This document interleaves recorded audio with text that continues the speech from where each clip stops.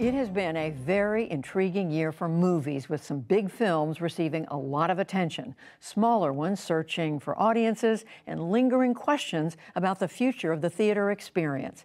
Jeffrey Brown looks at the year in film for our Arts and Culture series, Canvas. So are audiences returning to theaters? And if so, what are they seeing? And what should we see? I'm joined by two film critics, Ann Hornaday of the Washington Post and Justin Chang of the Los Angeles Times. It's nice to see both of you. Justin, I'll start with you. Why don't you give us two or three of your favorites of the last year? One of my favorite movies this year is Tar, which is Todd Field's brilliant study of a fictional, world-renowned classical conductor played by Cate Blanchett in one of the great performances of her career. Time is the thing. Time is the essential piece of interpretation. Even though some have mistaken this for a biopic, and it's not. She's a completely fictional creation, the character of Lydia Tarr. Her world is just so fully realized that it feels more real than some actual biopics. It's just a brilliant, mesmerizing film. And another of my favorites is a very different movie called After Sun, a first feature by a director named Charlotte Wells. Think you'll ever move back to Scotland? No. Why?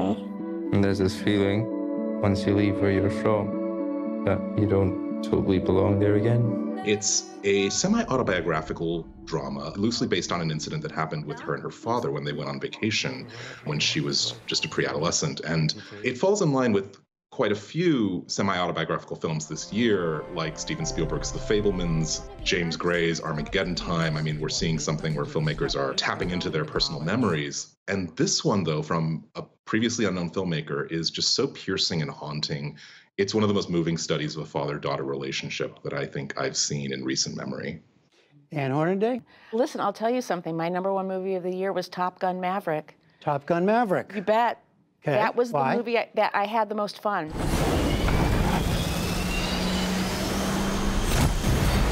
I went in with lots of skepticism. I thought it was too late. I thought it had taken too long. I wasn't really necessarily a huge fan of the first one. Many years after the first one. Many years right? after the Yeah. fact. Can Tom Cruise age gracefully in this role?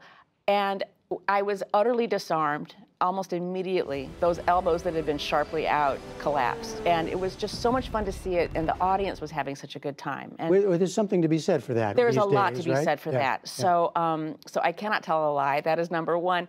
One that I was a huge fan of, and I wish had been in theaters, so I could have sent people to it, was Good Luck to You, Leo Grand. I'm Leo. You must be Nancy. May I come inside?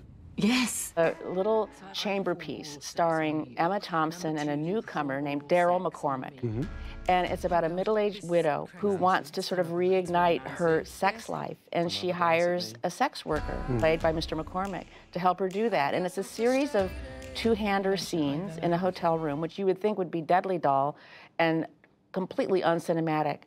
But it is an absolutely charming film. Emma Thompson is at her best, and Daryl McCormick absolutely holds his own with her, and I was quite taken with it. Justin, a lot of people are coming to the movies for some of these big ones. I want to ask you about one of the year-ender big ones that a lot of people have been anticipating. That's Avatar, right? The new Avatar. I really enjoyed the first Avatar, and I was completely transported by this one, too. It is very immersive. The world building is extraordinary. You feel like you are swimming. There were times when I wanted it to just be a great underwater hangout movie. You know, no action. You know, the action is great when it kicks in, and you go home happy with with the action. But it's sort of this great bliss out, trippy Jacques Cousteau documentary on mushrooms experience that I totally do recommend.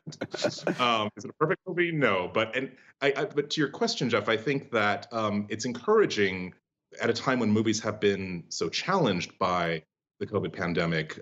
Yes, people have gone back to movies, but it's been a really tough year at the box office, especially for movies like Tar. And Tar has made more money than some. I mean, the movies that Ann and I write about week in, week out, smaller movies, they last a few weeks in theaters and then it feels like they're gone or they're on a streaming platform. I've never worried more than ever for the health of, you know, the mid-budget adult dramas, the American independent films, international films. What do you think about this, Anne Hornaday? I share Justin's concern, and I think most of us have been concerned about that, especially that mid-budget adult drama. That has always been an endangered species, and now I feel like these short theatrical releases are almost ads for the streamer. You know, they're building awareness for audiences that have now become conditioned to stay at home. There has been an exception to this recently, which is The Whale. Do you ever get the feeling people are incapable of not caring? It's a theatrical adaptation starring Brendan Fraser that just broke box office records. It tells us that it's the movie. Audiences will come out to see something, whether that's a huge big screen blockbuster spectacle or, you know, a smaller scale, smaller canvas thing, but it's going to be that content. Let me just ask you both one more question quickly, just to take us out on a kind of up note here about a performance that you love. Anne, you want to start that?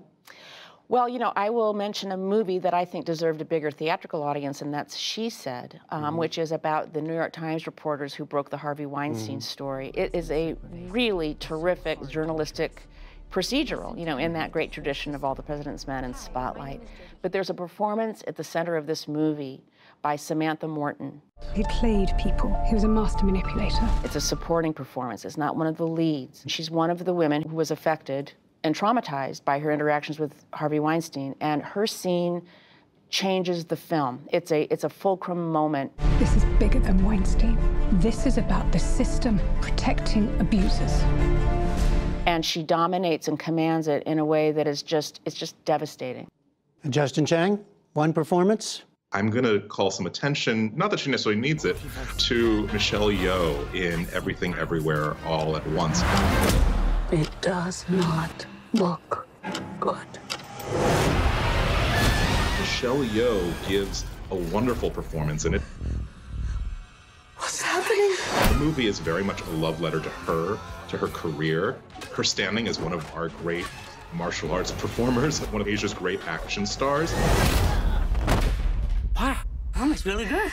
But also just as a fabulous actor, something that has not been recognized as much as it should be. And I can't think of another movie this year, save maybe Tar and Cate Blanchett, that just calls on an actor to do so many things and to make you believe her doing all of them. And so those two performances, I think, are maybe on a different level this year from most everything else. All right, Justin Chang of the Los Angeles Times and Hornaday of the Washington Post, thank you very much. Thank you. Thank you so much. And I hope you were taking notes. There's a lot to watch there. And on the NewsHour online, watch trailers from the movies our critics mentioned. That is at pbs.org/newshour.